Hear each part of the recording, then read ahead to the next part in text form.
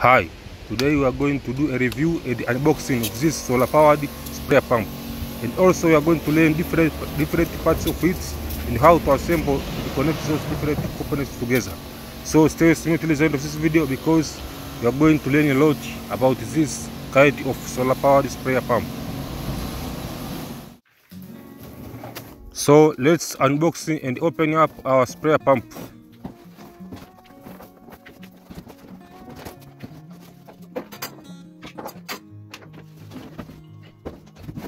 So this battery powered sprayer pump comes with the following components. The first one is this charger here. This charger will be connected to the AC main power supply, and it will be used to step down the voltage to the safe level that can be used to charge our battery inside our sprayer pump. So just connect it to the AC main power supply as I show you here, and then connect the other hand to the bottom part of your sprayer pump. There is a little window at the bottom part of it, so just open it and connect it there in order to charge your sprayer pump. There are also this kind of nozzles here. There are different types of nozzles. There are 4 different types of nozzles, so we'll choose which one to use. Also there is this switch handle here, you can see it here, that will be used to decide when to allow the water to flow out or not. Also there is this spray gun here that will be connected to the switch handle and to the hose that run out of your sprayer pump.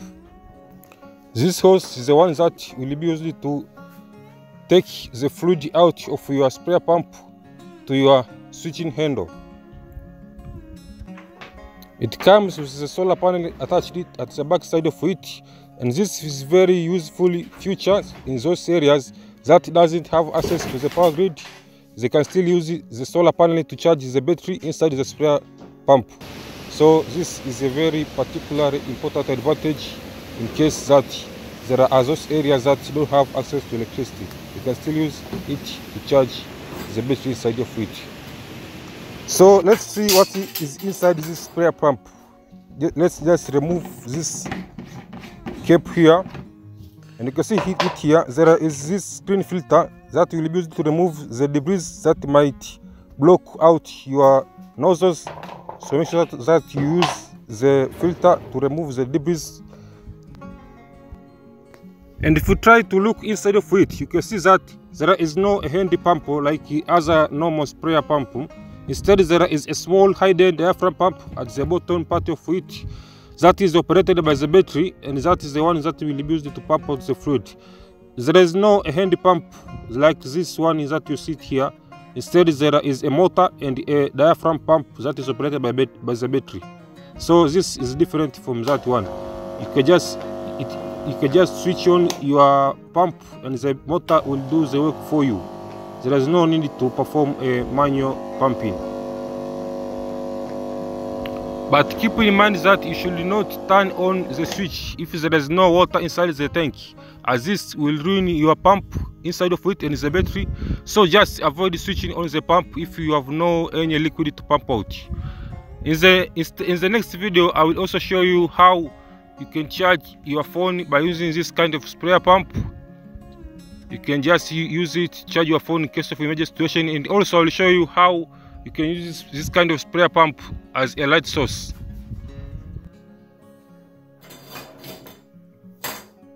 So now let's see how to assemble different parts of this sprayer pump together. The first step is to connect the hose that runs from your sprayer pump to the switch handle. So just take the sprayer pump, the hose and the switch handle, and just squeeze the two together and start to rotate the thread until it fits together. Then after that, it's time to connect the switching handle to the sprayer gun. So just take up your sprayer gun, and don't forget to take a rubber and to put a rubber. This rubber comes together with your sprayer pump as you buy it, and put it in order to avoid the leakage that might occur around this region. So just put the rubber inside of it before connecting it to the switching handle. After that, just take your switch handle, take a look on the orientation of in which I put the two together and just rotate the thread in order to fit it.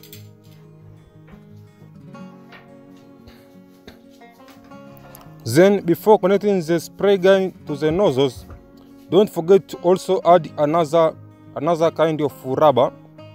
Just add another rubber on top part of it in order to avoid the leakage of water along this side.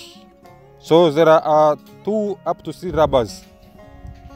Just put the rubber there. Then it's time to choose which kind of nozzle you want to use. There are different kind of nozzles here. Each one will deliver a different flow rate and at a different pressure. So you will choose which kind of nozzle that you want to use and what kind of spray you want to have. So there are different kind of nozzles as you see here. All of this come together with this sprayer pump. You can choose which kind of nozzle you want to use, and also you can later adjust the flow rate and the spray pattern that you want on your spray. You see here, this one here produce a scattered spray. So after that, it's time to charge the battery. As you know that the battery that comes with the sprayer pump is already self-discharged during the storage. It has got a long time on the storage condition in the market. It has lost a lot of power. So don't forget to charge the battery at the first time before using it. You can just use a charger that comes with it. And if you don't have electricity, you can also use a solar panel that comes attached directly at the back part of it in order to charge your sprayer pump. Don't forget to charge it before using it at the first time. Then after that, put the filter, add your liquids, and close up the cap and switch on your pump.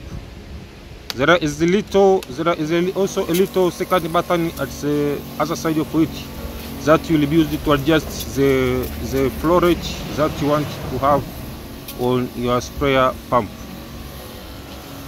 When the battery is fully charged, the battery can keep working and deliver the power to the pump sprayer for up to 6 hours.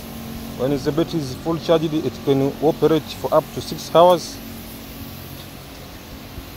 In case that there is no enough sunlight, you can just use AC main power supply to charge your sprayer pump.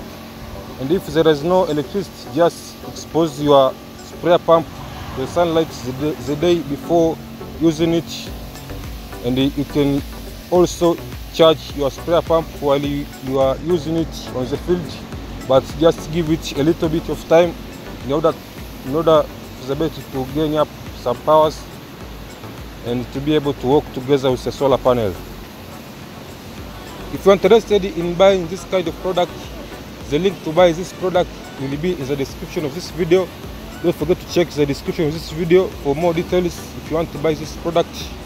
Also, don't forget to wear protective clothes, masks and goggles on your face while spraying herbicides or any kind of chemicals in order to protect yourself from those dangerous chemicals that will harm your health. What you see I'm doing here is that I'm just spraying the normal pure water. There is no any other chemical added to it, so that's why you can see that the spray can even touch my face. This is just for demonstration purpose. And so don't forget to subscribe. In the next video I will show you how to charge the phone using this kind of sprayer pump. And in case that your sprayer pump doesn't have a solar panel, I have already made a video on how you can connect an external solar panel to your sprayer pump in order to charge it. The link to those videos will be in the description of this video. Subscribe and see you in the next video. Enjoy the rest of this part as I'm spraying out.